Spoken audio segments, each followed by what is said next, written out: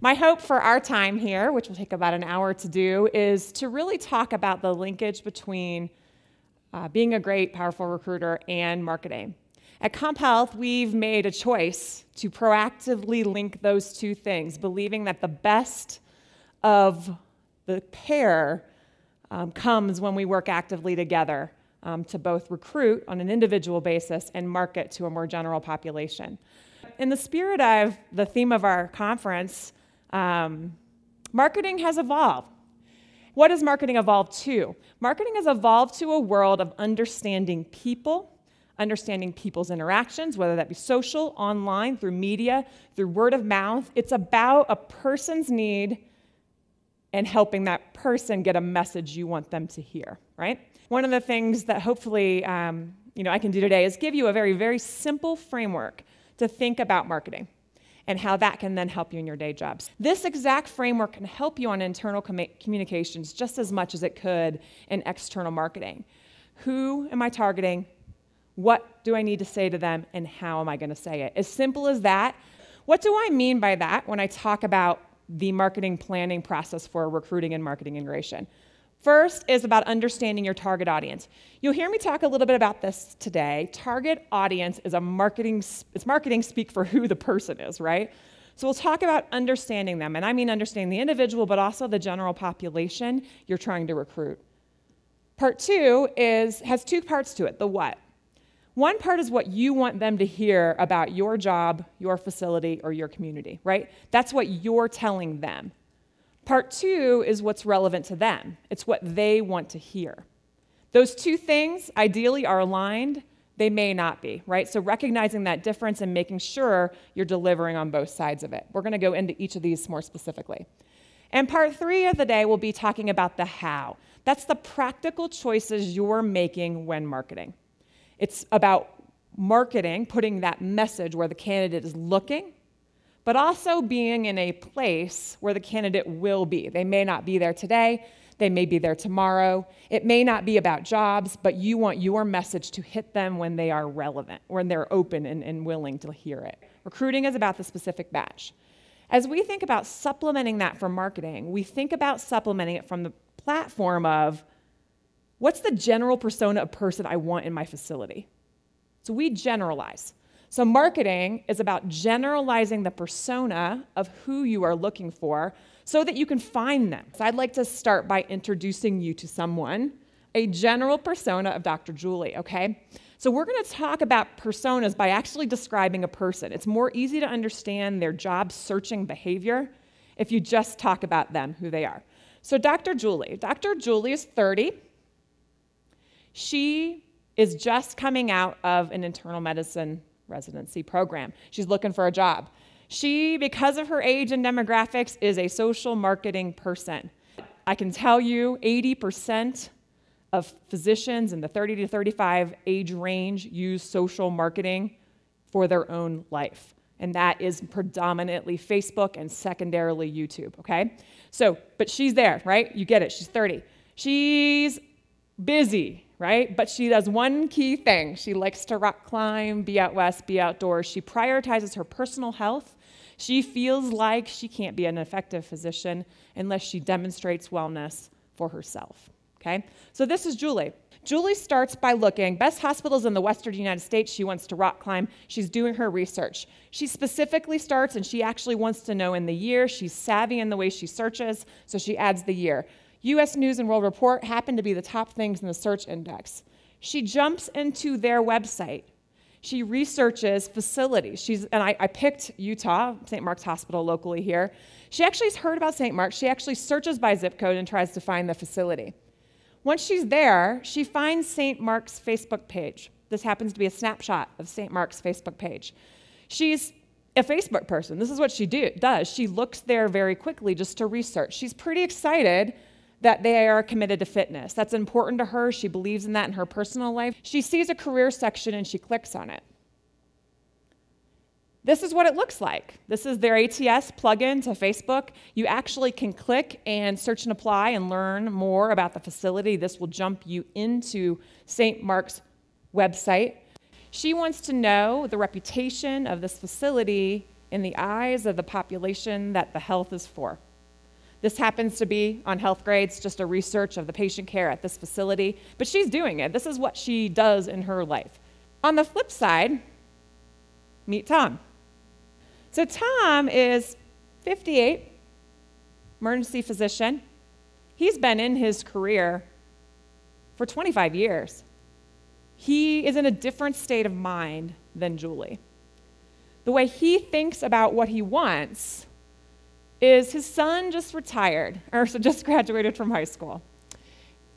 And he's kind of free a little. He feels that sense of, I can kind of make these decisions for myself right now. He's on social marketing, social media tools on Facebook, only to track what his son's doing, because it's the only way he knows what's going on in his son's life. That said, he's not there for himself, right? He's not engaging it as a way to learn. So Tom is, how he thinks about his career is wholeheartedly different than how Julie does, right? If you think about how he would approach a job change, it's different. His consideration set is different. Knowing the who, knowing his persona is important as we think about what we want. He's a very avid reader. He's run medical department before, chooses not to do that anymore, but he's a very avid reader of progressive literature. I just happened to pick New England Journal. There are many more, but a lot within the association. He also has colleagues that are his most trusted and important way he finds that information. So let's get back to Julie and think about it. So I'm telling you what we wanted to say, or what you could think about. You have a job description and you have your choice for employment branding, or that beyond the basics message. But what does Julie want, right? Okay, Julie's got a lot of debt, right? She is a resident graduate, or a resident completer coming. She has a ton of debt. She's been making no money. What matters to her is money, right? That's a basic. I'm not going to talk to you about compensation. You know way more about that than me. She has a husband who needs a career step at the same time as she does. She's thinking about dual career and how she makes that work in the marketplace. They're thinking about having kids, right? They're thinking about schools in the community. This is her world. This is what she wants to hear from you. She doesn't want to hear just your beyond the basics, we're an awesome place to work message, right? That's good. That's great. Important, but not all that's important to her. And she wants to know if she can keep her pastime up, right? On the flip side, Tom's trying to pay college stuff that's starting to brew. He wants to be close enough to travel to his family. He wants to interact with the community. He wants to be able to do Habitat Humanity where you're from, where your facility is, right? He wants to transfer his likes and interests. So this is his world. He wants to retire soon, but he's making the choice to take a next career step because he can't retire yet, right? It is about giving him continuing to practice medicine, but also giving him the financial wherewithal to set up for retirement and travel. So again, there are two things. There's what you want to say and what they want to hear, and mashing that together. Generally, as we think about it from marketing, we are more telling them what we want to say. In the recruiting cell, in the close, you're trying to match what they want to hear and telling them that you can deliver it specifically, right? So that's the merger. As we think about where to put marketing to find doctors, it's important to consider the general personas of these individuals. These are just too extreme. Your recent residency grad and your late stage physician who's ready for a change to make it more about them than about what has been, which is their family. So starting with this understanding is critical to being able to make the choices on what messages you give to them and where you put them. So we know who we want, right? We know that, right? What's relevant to them is next. What do they want to hear? What do we want to tell them? It starts with the basics. As a person who reads a lot of job descriptions, I mentioned on CompHealth alone we carry 5,000 jobs. And I am in the profession of marketing jobs, right? So I look at job descriptions. I want to not oversell how important basic clear job descriptions are, but if you haven't done an audit of how you're doing your job description writing, I would highly suggest you go home and do it yesterday. We train our teams to do this, write about the job, about the practice, put keywords that are relevant to the physician, and a call to action in a very simple way. It's not harder than that, although it's an art. We say this, write about the specialty, write about the location, and maybe if you can do it, one unique feature. Constrained by 65 characters or less, and I'll give you some examples. That's literally the space of 65 characters. A couple of specifics. Psychiatrist opportunity in California with 4-day week, no call. Sounds simple, right? Interventional cardiologist, small facility in scenic Wisconsin. Sometimes all of us as salespeople try to put too many words out there or too few words that don't really sell what your basics are. The how is where you put your marketing, and you put it where they are or where you think they'll be, right? And think of marketing like an ad, right? This is very simple. A job ad, a banner ad, a message, a testimonial about your facility. That's the what you're putting, and how do you do it, right? How do you physically put it there? So I'm going to start back with online search. I cannot emphasize how big this is. Cannot underemphasize how big this is. Google shares about 65% of the online search marketplace.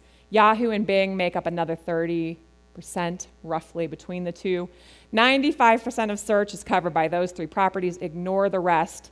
Arguably, ignore everything but Google if you're not doing anything here. Start where the fish are, and 65% of the search is happening in Google. I would almost guarantee you that every one of you has great video somewhere in your facility, whether it be a testimonial video of an employee, whether it be about a great story about a community effort you did.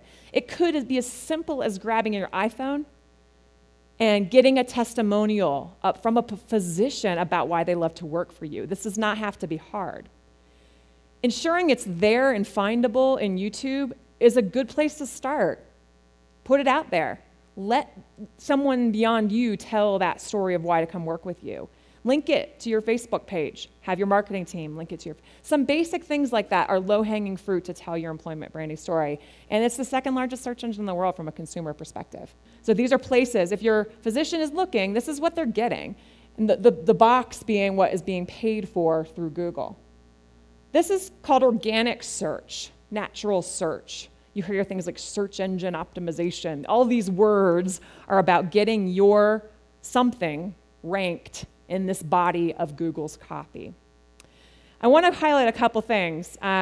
Indeed bears 3 of the listings in the top 5.